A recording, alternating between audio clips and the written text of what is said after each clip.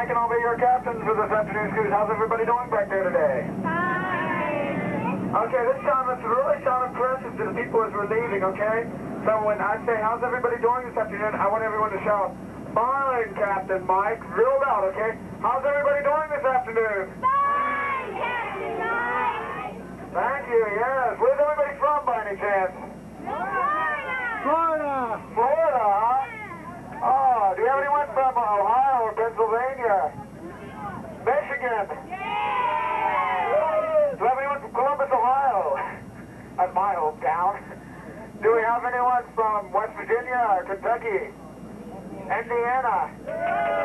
How about Wyoming? No one from Wyoming? Well, we only got about 40 more states to go. Is everyone ready for a fun, exciting cruise? I'm sorry, but you picked the wrong boat. This is the old Frontier, Ohio, back right up the Revolutionary War. Now look, those three wants to invite out home to dinner. And he's shaking his head yes, that he wants to go, but I don't think he realizes he's going to be the main course.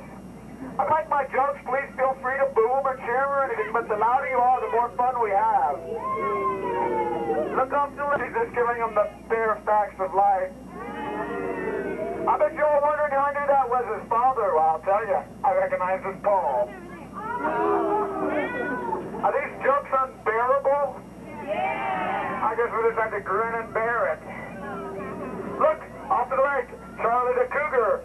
Now, there used to be a lot of these big cats back in this park. In fact, so many, the Indians named the Great Lake after him. Does anyone know what Great Lake that was?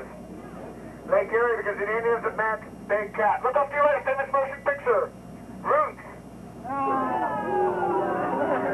Now, quickly, everybody, look to your left. Now to your right. Now to your left. Back to your right. Wow, isn't this fun? Aren't we having a great time today on the Western Cruise? Oh, well. I bet that they had to work hard for whatever they wanted. In fact, they chop trees down and make things on the salt stand like this. Now, this is hard work. In fact, these men here have been working so hard. Let's try that again. These three men have been working so hard. How hard? They've been working so hard, they've been cutting that same board for 8 years. And they're only halfway through it. I guess they just can't cut it. I guess they're bored with their work. I guess these jokes are going against your grain, huh? Look over here, a bucket of beaver started the dam this morning. Only needs one more tree to go. Let's watch it fall. Let's hear it for the tree. On the count of three, I want to hear a big aw. 1, 2, 3. Those are two dear friends of mine. Looks like your mother and daughter. I think her mother's talking to her daughter. Daughter just asked her mother for an allowance. She just asked for some more dough. And more bucks. Looks like up to the right here, a couple of three bear went hunting and got themselves a couple men. I'd say those men are up a tree. And out on a limb.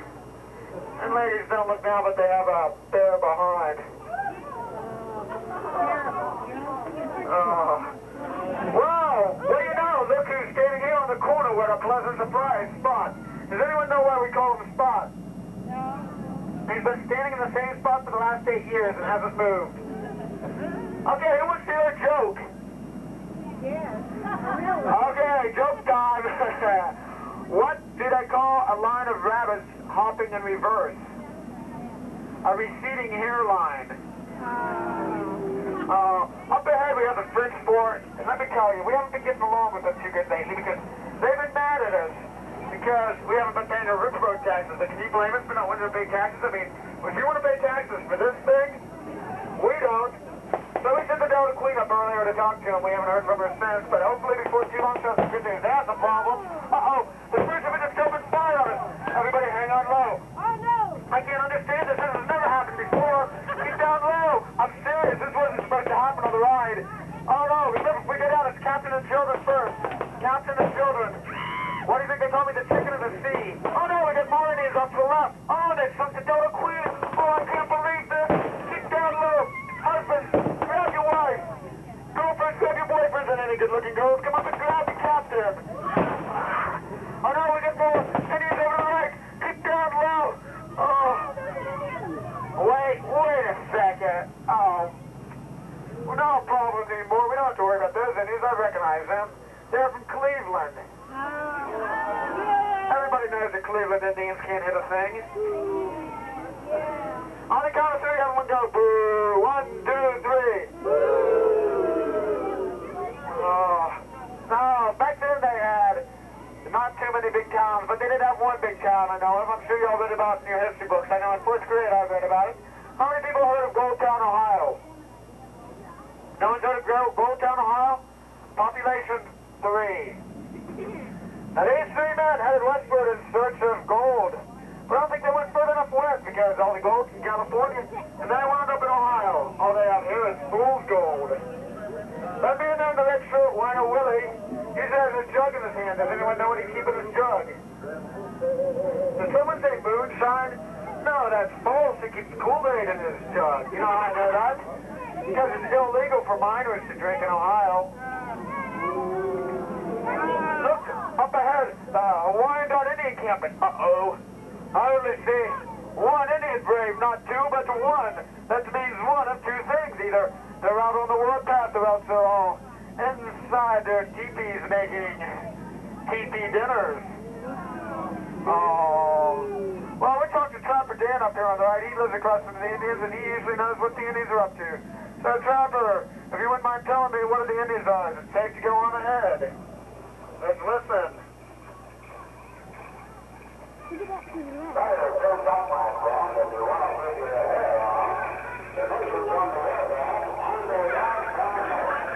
Now look at that Indian score to the left. He's been washing that same shirt there for 5 years. Must be a bad case of ring around the collar. Well, so we turn back, you go forward. If we turn back, we gotta listen to the same jokes over again. They could be hiding behind trees to your right, behind bushes, or even behind 2 big gray rocks to your left, such as those over there. Uh-oh, that sounded pretty mean. Oh, there's a coyote coming down the radio now. There's an old Indian saying, whenever a coyote comes down the river's edge to drink water, it means one thing and one thing only. That he's thirsty. Up around the bend, here's the McGillicuddies. Now, they're real friendly folk. We've talked to them for quite some time, and lots of times on a riverboat cruise, we stop by and talk to them. Oh, no. You never believe what happened to the McGillicuddies. This is terrible, horrifying. They've been demolished, wiped out.